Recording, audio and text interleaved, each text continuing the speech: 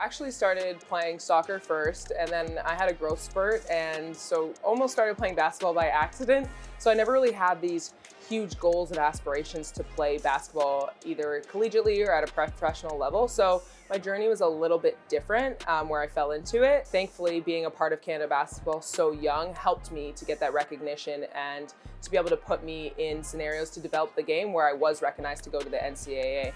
And it was actually playing for Team Canada in Argentina, where the Notre Dame team was coming to watch a couple of my future teammates on the USA team. And that's truly how I started to get recruited by them, and then play in the NCAA, and then the rest is kind of history from there.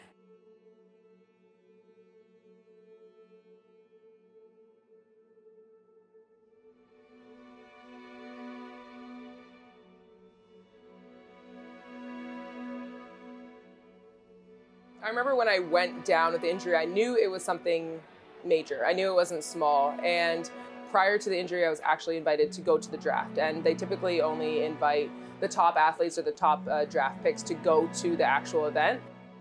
And so I remember calling and saying, I just blew out my knee, I tore my ACL, should I still come? I knew I didn't want to be sitting in the room and not have my name called, just as much emotionally and mentally that I've gone through with the injury. I didn't think I could really go through that moment. And they reassured me that no, you put in the time, you put in the work, the effort, the dedication throughout your entire career, and your career is not defined by one moment. Good evening, and welcome to the WNBA 2014 draft. I knew that how much I invested in my 4 years at Notre Dame, that, you know what, you're right, I still want to be able to celebrate this moment regardless if I get drafted or not.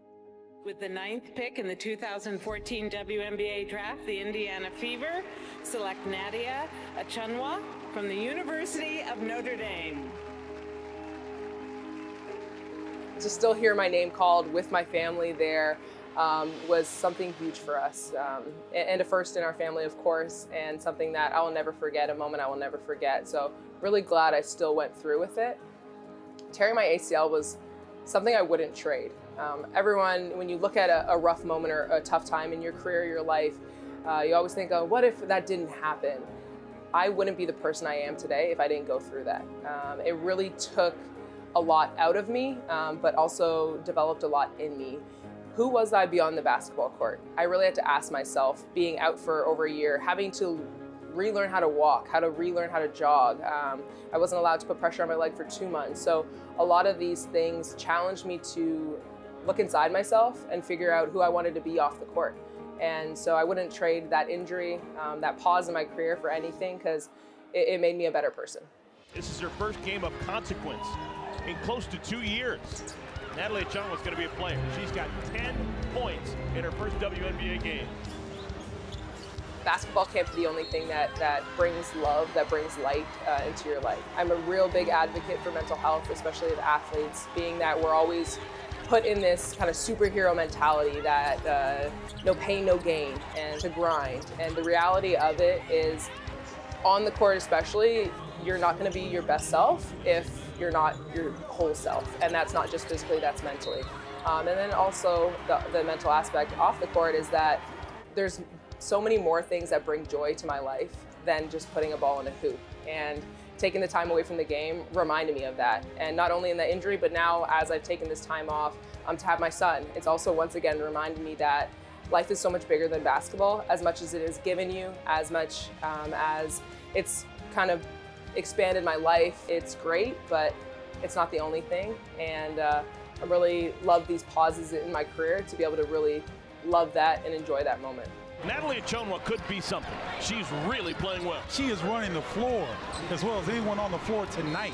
Legacy has always been a big one for me, that I've never truly been able to define what I want it to be, but I think in the now and who I am, it's always to leave it all on whatever stage I'm on, whether it's on the court, to make sure that I left nothing in the tank, and to make sure that I left nothing unsaid.